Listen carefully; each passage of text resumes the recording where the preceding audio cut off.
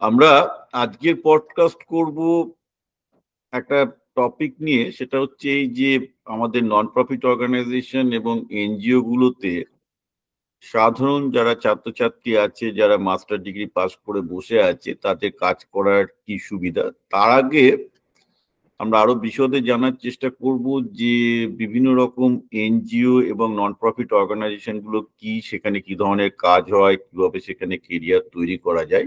তো আমাদের সাথে আজকে আছে ডক্টর সঙ্গীতা ঝা। Sangeeta, good morning. তুমি তো এখন মুম্বাইয়ে আছো। Very good morning.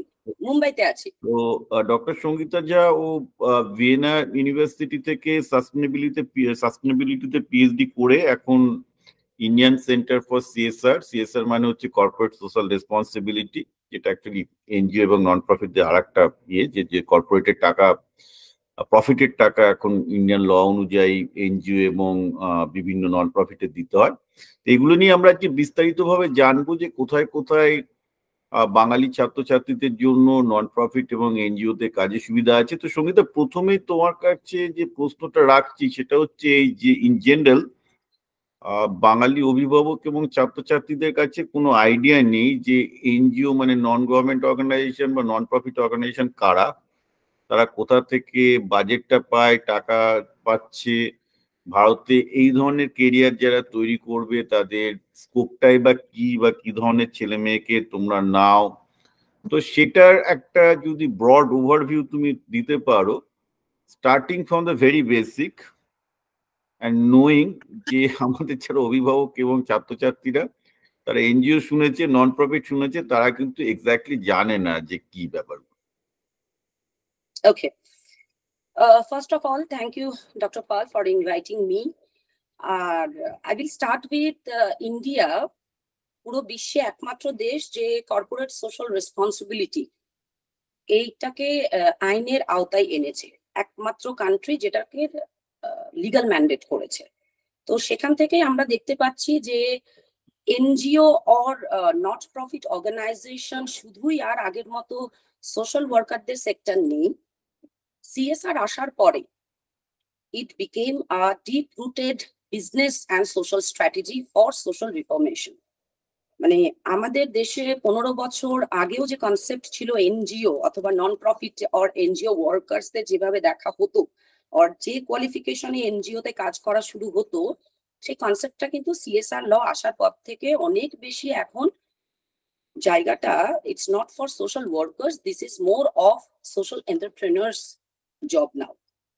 You have to have enterprising qualities or aptitude at the same time, একটা সোশ্যাল রিফরমেশন অথবা সোসাইটির প্রতি সেন্সিবিলিটি।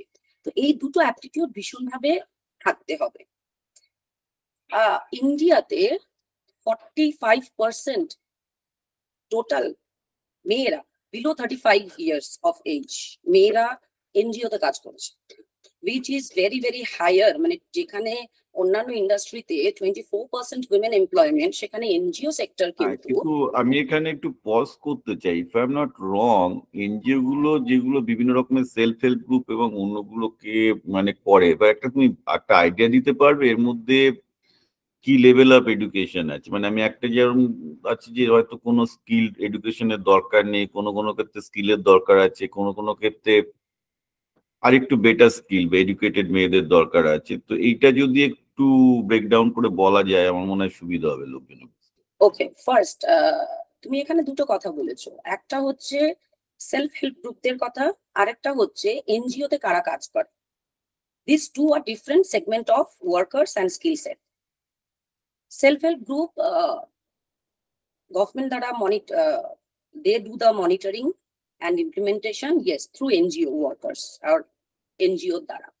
সেলফ হেল্প গ্রুপের জন্য কোনো স্কিলের দরকার নেই, পুরোটাই যে কোনো সেক্টরের 10 জন মহিলাকে নিয়ে একটা পার্টিকুলার স্কিল ডেভেলপমেন্ট করানো হয় তাদেরকে, সেখানে সরকার যথেষ্ট এগিয়ে আসে। আর এনজিও ওয়ার্কার্সরা সেখানে কমিউনিটি কমিউনিকেশন, তাদের এম্পাওয়ার করা সমস্ত স্কিল সেট আপটা দেয়। তো এসএসজির জন্য কোনো special skill set, education set কোনো মহিলা দরকার নেই।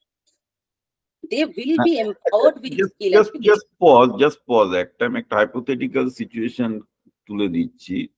আমি প্রচুর কারণ অ্যাকচুয়ালি যেহেতু আমি জীবন জীবিকাটা চালাই, প্রচুর বাড়ির মায়েদের কাছ থেকে ইয়ে পাই যে তারা ছেলে মেয়েকে স্কুলে পাঠানোর পর তাদের হাতে একটা সময় বসে থাকে, তো অনেকেই কিছু না কিছু কাজ খোঁজে। কারণ আমার যেটা মনে হচ্ছে যে আজকের দিনও বাংলাতে এমনিতেই চাকরির অভাব, তারপর যেসব মায়েরা বসে থাকে বাড়িতে প্রায় তাদের সংখ্যা আমার ধারণা 80-90% বেশি হবে। তো তারা যদি 10 জন মিলে একটা সেলফ হেল্প গ্রুপ খুলে, ধরা যাক যে 10 জন বান্ধবী মিলে সেলফ হেল্প গ্রুপ খুললো, তাহলে কিভাবে অ্যাপ্রোচটা করবে, মানে কোন ধরনের এনজিওর কাছে যাবে, কিভাবে অ্যাপ্রোচ করলে তারা কাজ পেতে পারে? Okay very tactical question. ওকে যে কোনো এসএসজি 10 জন মিলে যদি নিজেরা ফর্ম করে, প্রথমত এই ফরমেশনটা অনেক বেশি বিডিও থেকেই মানে গভর্নমেন্ট ড্রিভেন আছে। This is পলিসিফাইড into the government structure. যদি নিজেরাও করতে চায়, they will have to go to BDO in to get help in the দাঁড়াও ফরমেশন। দাঁড়াও, তুমি অনেকগুলো জার্গন বলছো, এই জার্গন গুলো বুঝবে না, একটু বুঝিয়ে বলো যে পিটিও মানে কি, মানে কি আমি বুঝতে পারছি না ওকে, তোমার। বিডিও হচ্ছে ব্লক ডেভেলপমেন্ট অফিসার। ভিডিওটা এই ব্লক ডেভেলপমেন্ট অফিসার জানি, বাট হ্যাঁ, দ্য প্র্যাকটিস যে তারা ভিডিওর কাছে যেতে চাইছে, বা বা আরো যদি মানে ধরো যদি কাছাকাছি কোনো যদি তুমি বলো যে কোথা থেকে তারা এনজিও লিস্ট গুলো গ্রেট। খুঁজে পাবে, তাই রাইট? আচ্ছা, না, you asked about formation. তো ফরমেশন করার জন্য they have to approach there. সেখান থেকে এনজিও কে বিডিও অফিস থেকেই কন্ট্যাক্ট করা হয়, অর এলস তারা নিজেরাও যদি লোকাল এনজিও হতে পারে, স্টেট লেভেল, ন্যাশনাল লেভেল এনজিওর কাছে তারা যদি কন্ট্যাক্ট করতে চায়, if they R digitally educated, সেখান থেকে অনলাইনে খুঁজে পাবে। সেটা যদি না হয়, তখন কিন্তু তাদেরকে বিডিওর হেল্পই নিতে হবে to reach the right NGO যারা ওই সেক্টরে কাজ করে, ওই কমান্ড এরিয়াতে কাজ করে। না, এখানে সেকেন্ড প্রশ্নটা যেটা দাঁড়াবে সেটা হচ্ছে এই যে যে তারা কি টাইপের হাতের কাজ পেতে পারে বা পারে, আমি তার মধ্যে ডিটেলসে যাচ্ছি না, বাট আই এম অ্যাজুমিং যে তারা যদি গুগল সার্চ করতে জানে যে ওই এরিয়ায় কোনো এনজিও আছে, বা এরকম কি কোনো লিস্ট বা ফেসবুক পেজ কিছু আছে যেখানে তারা গিয়ে একটা ডিরেক্টরি থেকে পেতে পারে? হ্যাঁ, একেবারেই পেতে পারে। সব থেকে ভালো ডিরেক্টরি হচ্ছে আমাদের নীতি আয়োগের directory. Each and every NGO is now registered. All 33 lakhs are registered in নীতি আয়োগ। সেখানে গেলে পুরো লিস্টটা পাবে। সেখান থেকে ওরা নিজের ব্লকে পাবে না, স্টেট ওয়াইজ পাবে, সেখান থেকে খুঁজে বের করতে হবে। সো ডিজিটালি এডুকেটেড হলেই মহিলারা এটা বের ঠিক করতে আছে, পারে। না ওটা হলো, আমি তোমার কাছ থেকে লিঙ্ক গুলো নিয়ে ইন্টারভিউর নিচে দিয়ে দেবো, যাতে যে মেয়েরা যারা শুনছে তারা যাতে ওখান থেকে বার করতে পারে, যদি তারা মনে করে যে তারা সেসব এনজিও গুলোর সাথে কন্ট্যাক্ট করবে। কারণ আমি একটা নয়, আমার মনে হয় বোধহয় শতাধিক এরকম মন্তব্য পেয়েছি যে স্যার বাড়িতে বসে থাকি, অনেকটা সময় থাকে, কিছু কাজ করি না, নিজে কিছু করতে চাই। কারণ মেয়েরা সবসময় আমি দেখতে পাচ্ছি একটা স্বাবলম্বী হওয়ার চেষ্টা করছে, কিন্তু তারা এভিনিউ গুলো জানে না, বা তাদের ফ্যামিলিও অতটা প্রোঅ্যাক্টিভ বা কি বলবো নলেজেবল নয় যে তাদেরকে এই কাজে সাহায্য করতে পারবে। তোমার পডকাস্টের উদ্দেশ্য একটাই যে থ্রু দিয়ে যদি তারা জেনে কিছু কন্ট্যাক্ট করতে পারে। তো একটা গেল আনস্কিল মেয়েরা, যারা অ্যাকচুয়ালি সংখ্যায় সবচেয়ে বেশি। এইবার হ্যাঁ, প্রশ্ন মহিলা। আসছে, এইবার প্রশ্ন আসছে পশ্চিমবঙ্গে খুব স্পেসিফিক। পশ্চিমবঙ্গে এই মুহূর্তে আর্টসে, বিশেষত আর্টসে, কমার্সেও একই অবস্থা, সায়েন্সেও এমন কিছু ভালো অবস্থা নয়, বাট আর্টস গ্র্যাজুয়েটদের জন্য স্কোপ আরো অনেক কম থাকে। অর্থাৎ হিস্ট্রি ইংলিশ থেকে শুরু করে, হিস্ট্রি ইংলিশ বাংলাতে এমএ পাস করেছে এরকম, মানে পল সায়েন্সে এমএ পাস করেছে এরকম ছেলে মেয়ে বসে আছে প্রায় তোমার 2.25 লাখের কাছাকাছি। ওকে, তো তাদের আশা ছিল যে কোনো রকমের একটা প্রাইমারি বা স্কুলের চাকরি পাবে, কিন্তু এই মুহূর্তে তো স্কুলের চাকরি সব চুরি হয়ে গেছে, এখন সেটা মামলা চলছে, তাদের সেই চাকরি পাওয়ার সম্ভাবনা নেই। আর এর পরবর্তী লোকসভা যখন তৈরি হবে সেইটা সম্ভাবনা একবারেই যাবে, কারণ আমি জানি না সবাই জানে কিনা যে একটা ফিসক্যাল ডেফিসিট রেসপন্সিবিলিটি বিল কেন্দ্রীয় সরকার আনছে, আর যেটাতে বলা হয়েছে কোনো স্টেট গভর্নমেন্টের স্টেট বাজেট ডেফিসিট 40%-এর উপর যেতে পারে না। ওয়েস্ট বেঙ্গল অলরেডি 40%-এর বেশ 10% উপরেই আছে। সুতরাং ওয়েস্ট বেঙ্গলে যখন এই যে 30% টিচার নেই, সেটা আস্তে আস্তে বেড়ে 50% হয়ে যাবে, বিকজ সরকার চাইলেও বিলের জন্য বা আইনের জন্য শিক্ষক নিয়োগ কিন্তু করতে পারবে না। This is the reality coming in. এই যে 1.5-2 লাখ বেকার বসে আছে, তাদের সামনে কিন্তু একটা অন্ধকার ভবিষ্যৎ। অনেকের বয়স 28-30 হয়ে যাচ্ছে, তাদের বাবা মার চিন্তা বাড়ছে, অনেকে সুইসাইড করতে চায়, মানে আমি সব ভয়ঙ্কর ভয়ঙ্কর সব কমেন্ট পাই। এখন প্রশ্ন হচ্ছে যে এই যে ধরো 2 লাখ মতো বেকার, শিক্ষিত বেকার বসে আছে, তারা তোমাদের এই নন প্রফিট বা এনজিও সেক্টরে কি কি করতে পারে? ওকে, নন প্রফিটে একটা তো হচ্ছে ডেফিনেটলি শুধুমাত্র এনজিওস যারা সোশ্যাল ডেভেলপমেন্ট, কমিউনিটি ডেভেলপমেন্টের জন্য কাজ করে, এডুকেশন, স্কিল, সব অনেকগুলো সেক্টর আছে। বাট শিক্ষিত বেকার যুবক বা যুবতী তাদের কিন্তু শুধুমাত্র আমি আই সাজেস্ট দেম শুধুমাত্র এখন যে শিক্ষাটা আছে সেটার বেসিসে না করে they should upskill themself with CSR lodge in India. There are a lot of online free courses, even IIT Kharagpur পর্যন্ত free courses দিচ্ছে 8 weeks with certificates from on becoming a CSR professional.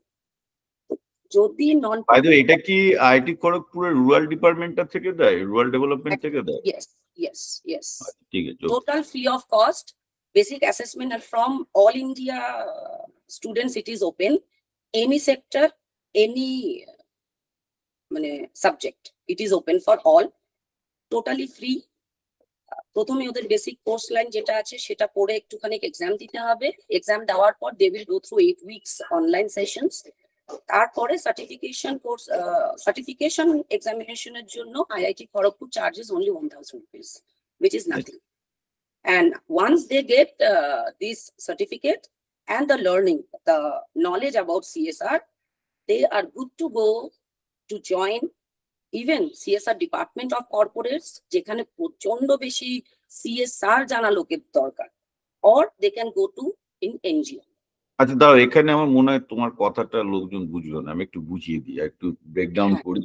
Actually তুমি আগে CSR ল এর কথা বললে, I don't think people understood this. তো আমি প্রত্যেককে বলি সিএসআর মানে হচ্ছে যেটা কর্পোরেট সোশ্যাল রেসপন্সিবিলিটি, অর্থাৎ প্রতিটা কর্পোরেটের, প্রতিটা ব্যবসায় আর যে প্রফিট হয় সেই প্রফিটের 2% সরকার বলছে যে তাদেরকে সোশ্যাল কাজে এনজিওদের থ্রু দিয়ে খরচ করতে হবে। এবং সেইগুলো কি কাজে তারা খরচ করতে পারে, যে কাজগুলো কেন্দ্রীয় বা রাজ্য সরকারের করা উচিত ছিল কিন্তু তারা করতে পারছেন না, সেই সব প্রায়োরিটি এরিয়াগুলোতে যারা যেসব এনজিওরা কাজ করে সেই সব এনজিওতে তাদের কর্পোরেটের একটা টাকা ঢালতে হবে, যেটা 2% of the there current profit level.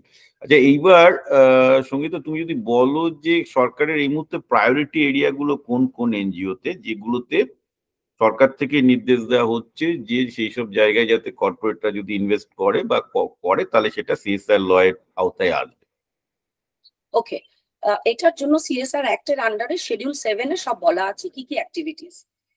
80% total CSR fund এখনো অব্দি আমাদের ইন্ডিয়াতে 80% ফান্ড ইউজ হচ্ছে স্কিল, এডুকেশন অ্যান্ড মেডিকেল ডেভেলপমেন্টের জন্য।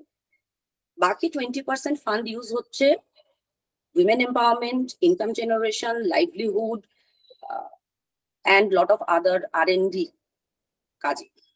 তো সব থেকে বেশি যেটা ইউজ হয় that is in education, skill development and medical research and medical upgradation.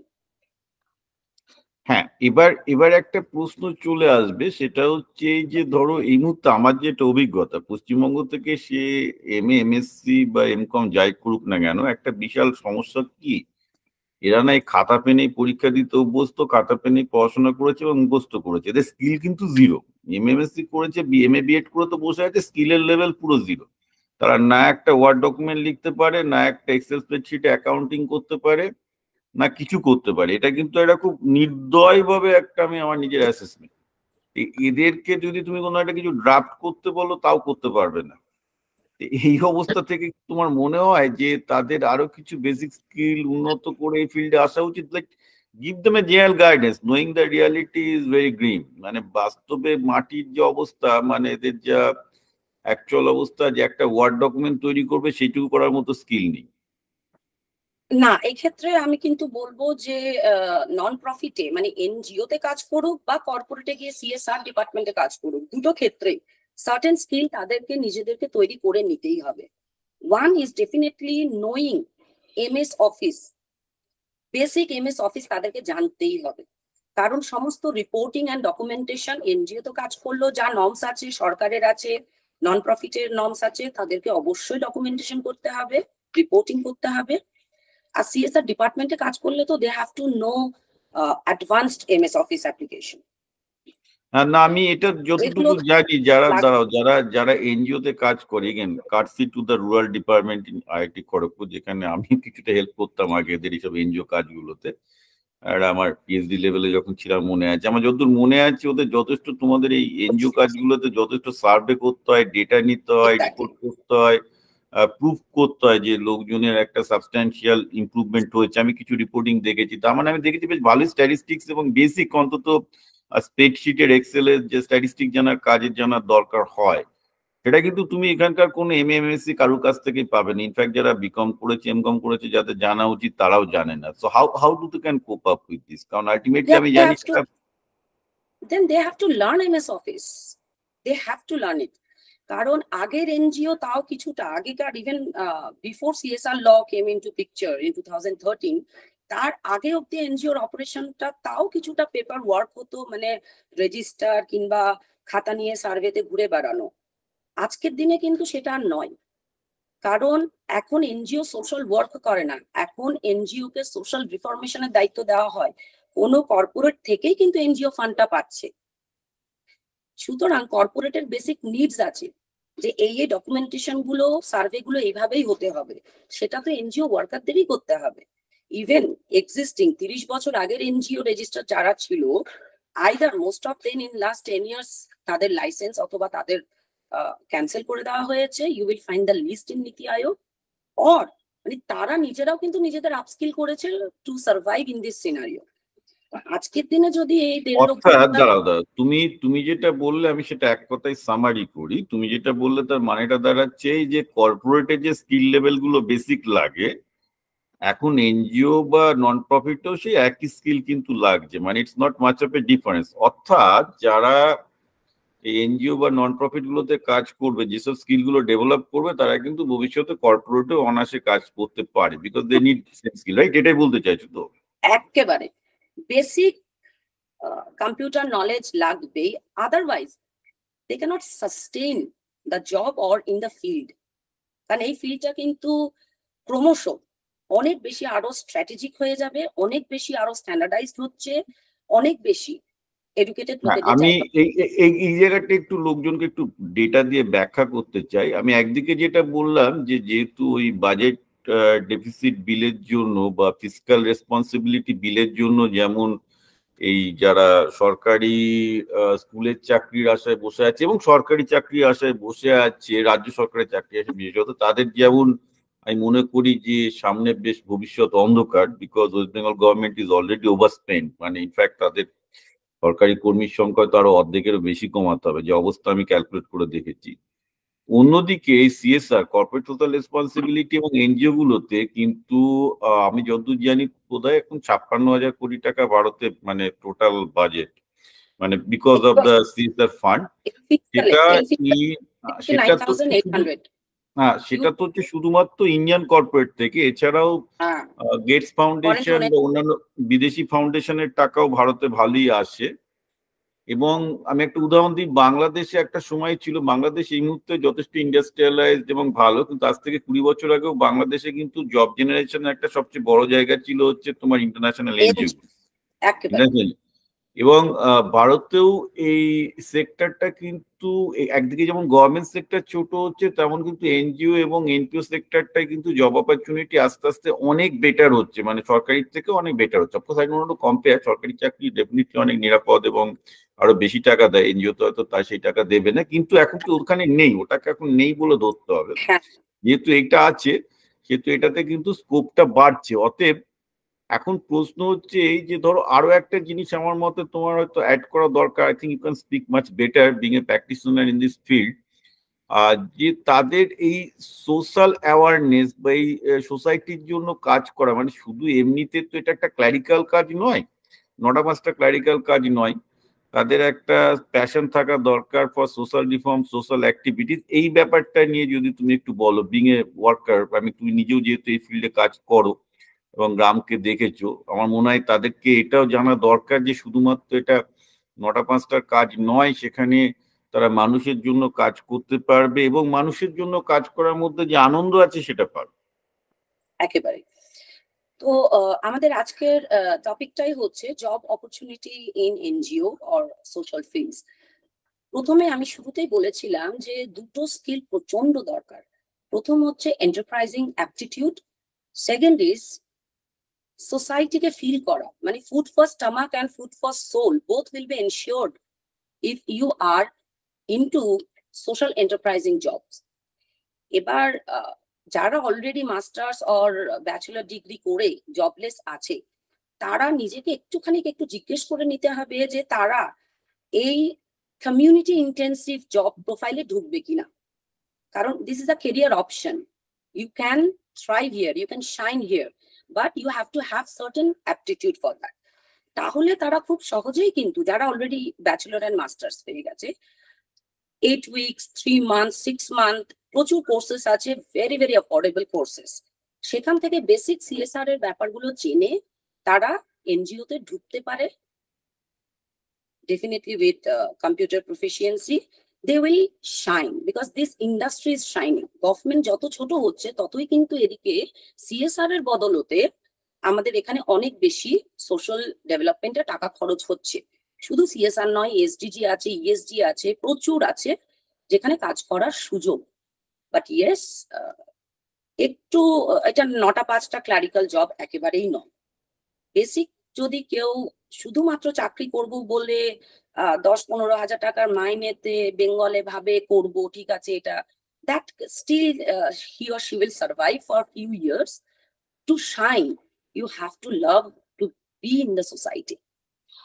না, এখানে একটা তুমি যদি এক্সাম্পল দাও, যেমন তুমি মেয়েদের মেনস্ট্রুয়াল রাইট নিয়ে কাজ করো, গ্রামে যাও, তো এটা যদি বলো, মানে আমি চাইছি যে যেসব মেয়েরা এই পডকাস্টটা শুনছে তারা যাতে নিজেদেরকে ওই জায়গাটা ইমাজিন করতে পারে, maybe they like it or they don't like it, তার থেকে বেরিয়ে আসবে। যদি একটা তুমি বলো যে তুমি যখন গ্রামে যাও কি ধরনের কাজ করো, তাদেরকে কি ধরনের করতে হয়, so I think let it be more open.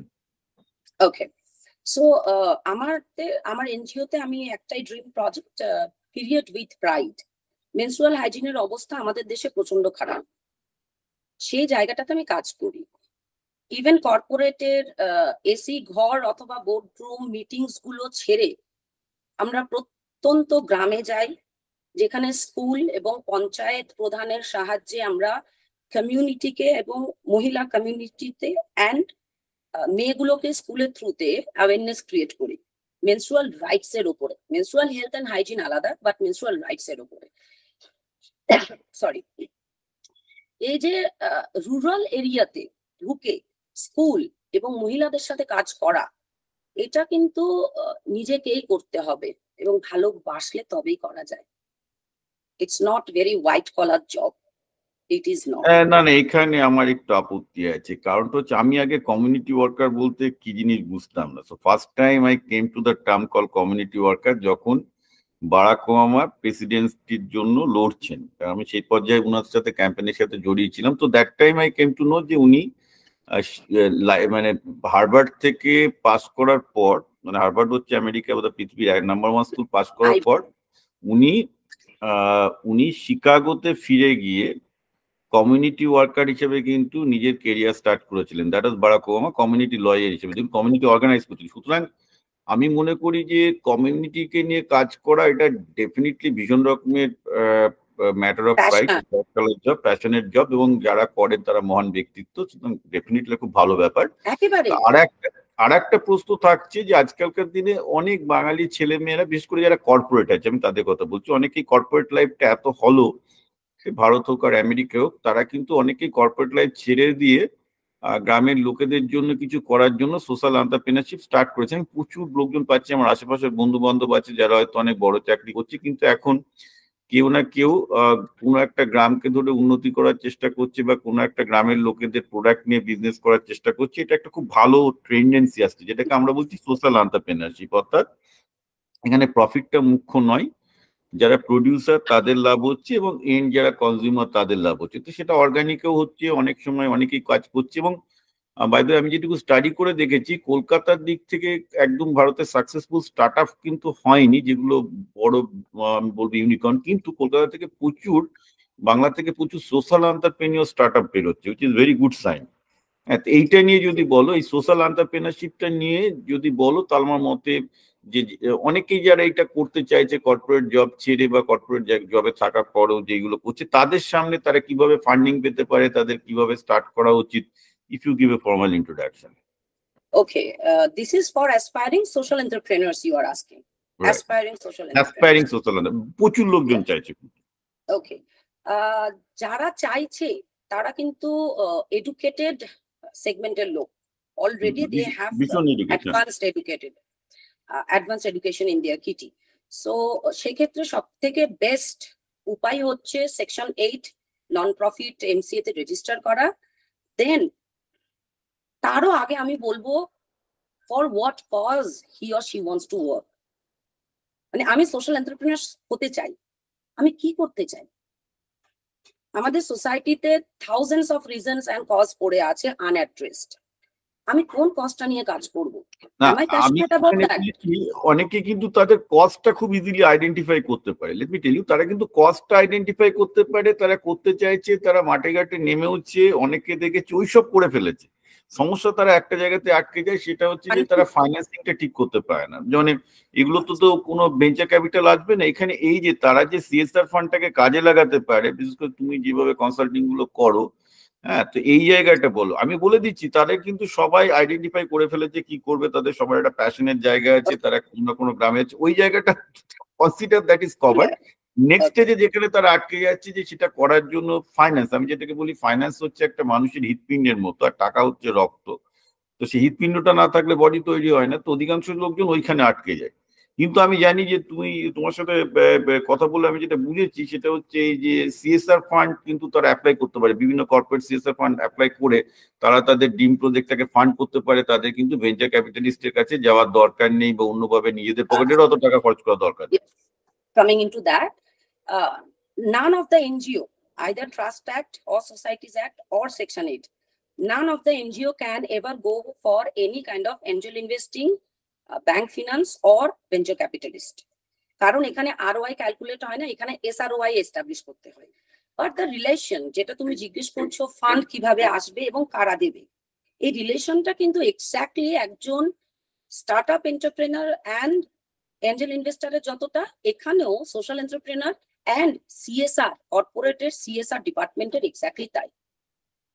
VCK বোঝাতে হয় যে in terms of finance return on investment কি আসবে, ওয়েরএজ এখানে আমাদের সোশ্যাল রিটার্ন অন ইনভেস্টমেন্ট বোঝাতে হয় কর্পোরেটকে। আর সিএসআর ফান্ড পেতে গেলে নিজের প্রজেক্টটা মানে কস্টটা, যে আমি কোন কস্টকে অ্যাড্রেস করব, তার টোটাল ডেটা স্ট্যাটিস্টিক্স দিয়ে এই কস্টটা অন্য কেউ অ্যাড্রেস করছে না, মানে exactly as an entrepreneur startup যেটা করে ভিসিকে বোঝানোর জন্য যে কেন আমার প্রজেক্টে আপনি টাকাটা দেবেন। এখানে কিন্তু ফিনান্সিয়াল রিটার্ন করার কিছু নেই, সোশ্যাল রিটার্ন আছে। সেখানে the entrepreneur has to be very very clear যে কোন কস্টটা সে আইডেন্টিফাই করেছে, কেন করেছে, কেন সেখানে অন্য কেউ কাজ করে সাফল্য পায়নি, how his or her project approach or the designed project is different from others, and what sustainable impact in the society his or her project will create. এইটার বেসিসে সিএসআর ডিপার্টমেন্টের অর ডিসিশন মেকারদের সাথে মিটিং হয়, দেন CSR fund is allocated and monitored.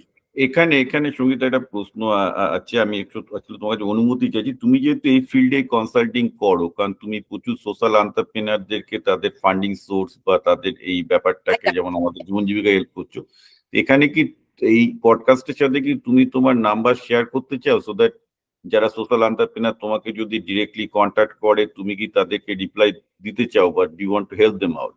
Yes, I would love to. I will definitely give it to you so that you can share in your platform. Just make sure that they send WhatsApp first. Okay, ঠিক আছে।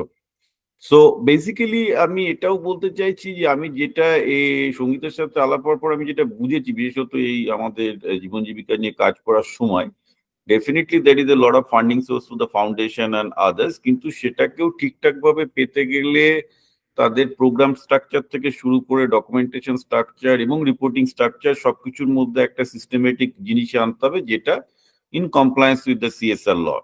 না, সেটা তো অনেকেই জানে না, maximum লোকজন আসলে সবাই শার্ক ট্যাঙ্ক দেখে, তো সবাই ভিসিটাকে বলে যে কিভাবে টাকাটা তুলবে। সো এখানে সিএসআর পার্টনারটা দ্যাটস ভিসি, এখানে আমার সিএসআর পার্টনারই আমার VC, but there is no financial return to be shown or given to my VC. এখানে সিএসআর পার্টনারকে সোশ্যাল রিটার্নটা এস্টাবলিশ করতে আচ্ছা। এবার আমি তোকে শেষে একটা প্রশ্ন করছি যে ভারত সরকার এই মুহূর্তে ইন্ডিয়ান গভর্নমেন্টের যে থ্রাস্ট এরিয়া গুলো বা প্রাইম মিনিস্টার মোদির যে ফেভারিট প্রজেক্ট গুলো আছে, লেটস সে যেগুলোতে উনি চান যে কর্পোরেটরা কন্ট্রিবিউট করুক এবং কর্পোরেটরা কন্ট্রিবিউট করছে, সেইগুলো নিয়ে যদি তুমি এক এক করে একটু সামারি বলো, সো দ্যাট পিপল আন্ডারস্ট্যান্ড যে কোনগুলো এখন প্রায়োরিটি এরিয়া, যেসব এরিয়াতে ফান্ডিং পাওয়া রিলেটিভলি ইজি হবে। ওকে, সব থেকে বেশি definitely skill gap, identification of a particular skill gap, addressing that skill through your project and then making it a employable skill. Beautician অথবা টেলারিং কোর্স করিয়ে দিলাম, গরু পালন ছাগল পালন শেখালাম, গরু ছাগল সব দিলাম, বাট এন্ড প্রোডাক্টটা মার্কেট মানে ইকোনমিটা কিন্তু সাস্টেইন হচ্ছে না। শেখানো ইজ নট বিগ থিং। বেশিরভাগ পুরনো এনজিও কনসেপ্টে যারা আছে তারা কিন্তু এখানে ফেল করে সিএসআর ফান্ডটাকে অ্যাট্রাক্ট করতে। তাদের আমি কাজটা করে দিলাম, no, the skill should be developed with a need base assessment and employable skill it has to B, or it should be, then only your VC or your CSR partner will be interested. এই ইম্প্যাক্টটা দেখাতে হয়। আর skill development সব থেকে আমাদের দেশের 65% youth আছে only in our country, তাদেরকে যদি স্কিলড আপস্কিল করা হয় বিভিন্ন জায়গায়, huge impact will be created in next 10-15 years. You are doing, congratulations to you, you are doing a tremendous job through Jibono Jibika.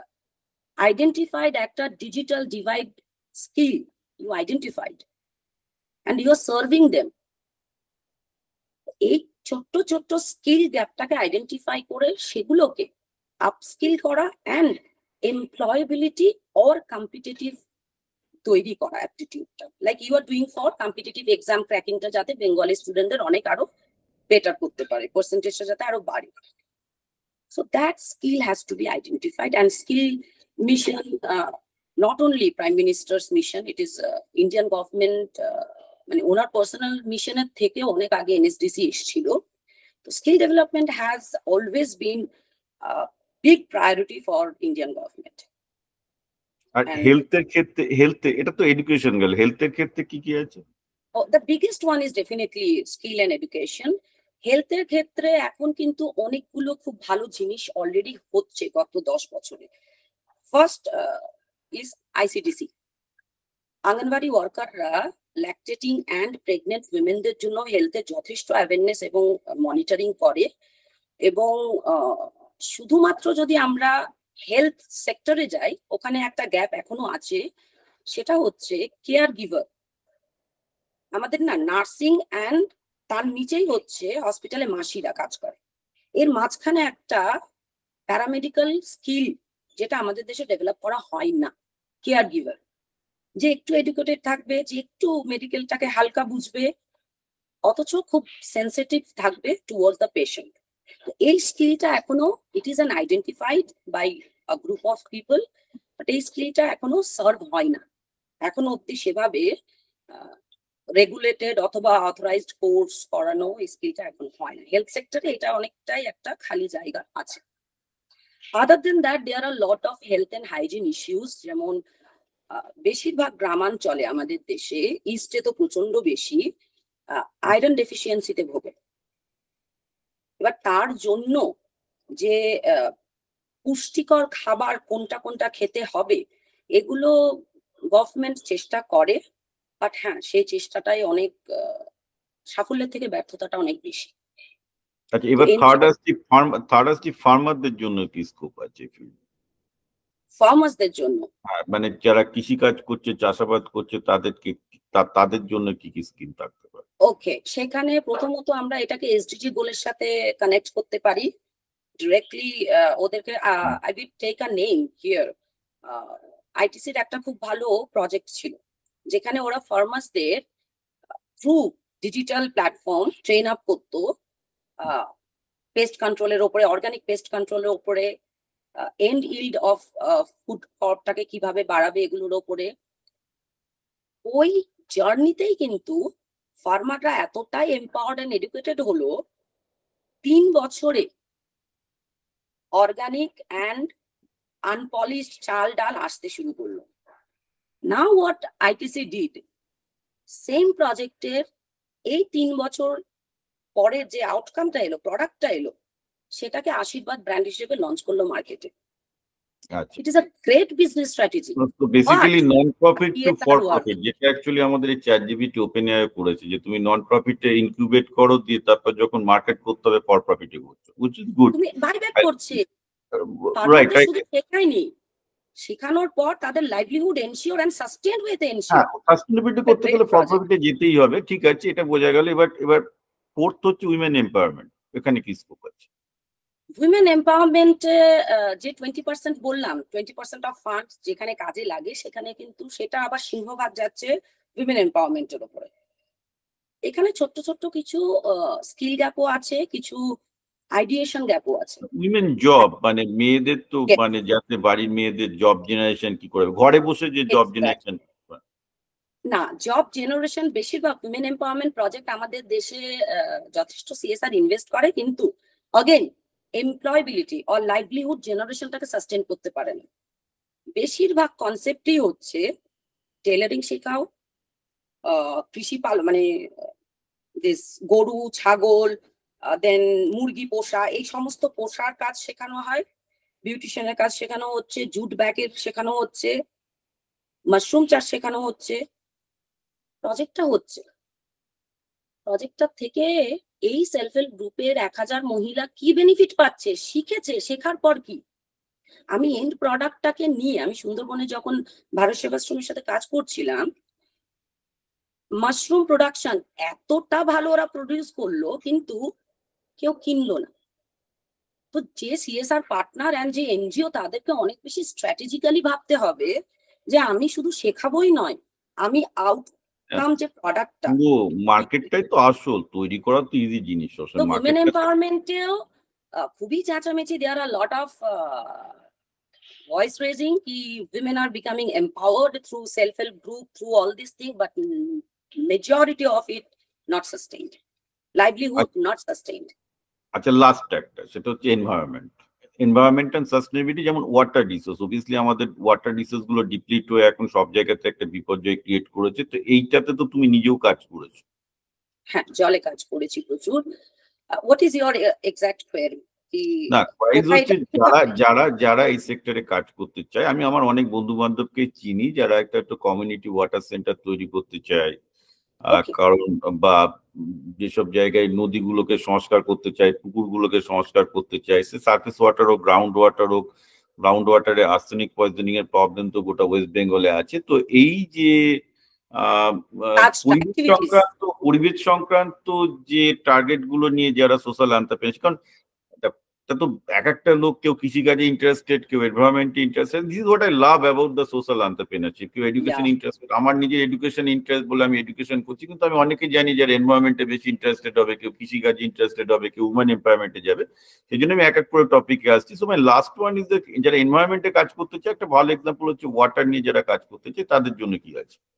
ওকে, এনভায়রনমেন্টের জন্য খুব সুন্দরভাবে শিডিউল 7 এ বলা আছে, any project that is contributing to SDG, Sustainable Development Goals, সেখানে not only জল, any পুরনো আর্কিটেকচারকে restore করার জন্য, প্রিজার্ভ করার জন্য যদি কোনো অ্যাক্টিভিটিস করা হয়, সেটাতেও সিএসআর ফান্ডিং আছে। মাটি, সয়েলকে যদি আরো উর্বর অথবা সয়েলের উপরে কোনো কাজ করতে হয়, সেটাও এসডিজি এবং সিএসআর ফান্ডের আওতায় আসবে। ইভেন বৃদ্ধাশ্রম তৈরি করতে যদি কেউ চায়, তৈরি করতে, মেনটেনেন্সের জন্য আভাই যোজনাতে পয়সা দিচ্ছে সরকার, বাট তৈরি করার জন্য কিন্তু অগেন সিএসআর কে সরকার অনুমতি দিয়েছে কর্পোরেটকে যে সিএসআর ক্যাপেক্সে বিল্ড করার জন্য বিল্ডিং এ পয়সা খরচ করতে পারে। তো সাস্টেনেবল ডেভেলপমেন্ট গোলের আন্ডারে any kind of research or for the upgradation of the climate change or the environment, everything will fall under Schedule 7 activities. So your aspiring entrepreneurs are welcome to join this CSR fraternity. আসলে অনেকেই জানেন, আমি সেজন্য আমার পডকাস্টের মূল উদ্দেশ্য হচ্ছে বাঙালি কমিউনিটির কাছে ইনফরমেশনটাকে স্প্রেড করা যতটা পারা যায়। whatever I'm learning, I'm trying to disseminate as well. তো একটা লাস্ট এবার তুমি যদি কনক্লুড করো যে এগেন টার্গেটিং যে বাঙালি ছেলেমেয়েরা যারা এই ফিল্ডে আসতে চাইছে, এবং আমি সবাইকে ধরছি, একদিকে যেমন আমার আনস্কিল্ড হাউসওয়াইফরাও আছে, আবার মানে বেকার ছেলেমেয়েরাও আছে, আবার কর্পোরেটে যারা সোশ্যাল মানে কর্পোরেটে বসে টাকা পয়সা ভালো ইনকাম করে এখন social entrepreneur, considering addressing all the 3 section. এবার তুমি সবাইকে যদি কিছু একটা লাস্ট মেসেজ দিতে দাও, and we can conclude this podcast. Okay, for women like যারা হাউসওয়াইফস, not skilled, not educated enough, তাদের ক্ষেত্রে বলবো তারা ভিডিওর সাথে যোগাযোগ করে সেলফ হেল্প গ্রুপ ফর্মেশনের আগে এটা বোঝার চেষ্টা করুক ওনার কমান্ড এরিয়া অর্থাৎ ওই কমিউনিটিতে কি কাজ করার সুযোগ আছে, কারা কাজ করছে, তাদের সাথে কিভাবে অ্যাসোসিয়েটেড হতে পারে। For them this is. For those যারা অলরেডি ব্যাচেলর অ্যান্ড মাস্টার্স হয়েছে, কোনো কারণে দে lost job or they are not happy in their job, most of them কিছু পাইনি, আরে বাবা 99% they did not even get a chance to do anything in their life. So for them, if they want to come to this non-profit sector, because this is really booming, it will be booming in another 10-15 years. We are showing entire world CSR কে কিভাবে legal ম্যান্ডেটে কাজ করানো যায়। সেই বাচ্চাগুলোর জন্য আমি বলবো তারা অ্যাটলিস্ট নিজেকে কিছুটা আপস্কিল করুক, একটা ছোট্ট কোনো ফ্রি মডিউলে অথবা অল্প টাকায় কোনো অনলাইন কোর্স করে নিক, সিএসআরটাকে বুঝুক, তারপর আর এমএস অফিস বেসিকটা শিখুক। তারপর তারা দেয়ার আর lot of courses নাউএডেজ, certification courses, আমি সেগুলোর নামও দিয়ে দিতে পারবো, you can share with your audience. তাদের জন্য বলবো একটু নিজেকে আপস্কিল করে নিয়ে সোশ্যাল সেক্টরে they can search job and they can join in the mission of social reformation. R third, you said যে এন্টারপ্রেনার্সদের কথা তো বলেইছি, how they can come. Third আরেকটা সেকশন আমি বলবো যারা এই মুহূর্তে মাধ্যমিক উচ্চ মাধ্যমিক দিচ্ছে, বিশেষ করে মেয়ের সন্তানের মা বাবা, গ্রামে সব থেকে বেশি মধ্যবিত্ত মেয়ে সন্তানের বাবা মায়ের কাছে মেয়েটা খুব ভালো লেখাপড়ায় হলে ডাক্তার, ইঞ্জিনিয়ার হবে, মাস্টার হবে, এই টাইপের একটা আমাদের স্টিগমা আছে। আর লেখাপড়া একটু খারাপ হলে, মিডিয়াম হলে কমার্সে যাচ্ছে, কি করবে জানে না, কমার্স করে জানে না, দেয়ার আর lot of scope for finance people, অথবা আর্টসে পড়ছে, বিএ পড়ছে, অনার্স পড়ছে, পলিটিক্যাল সায়েন্স, ইংলিশ অনার্স।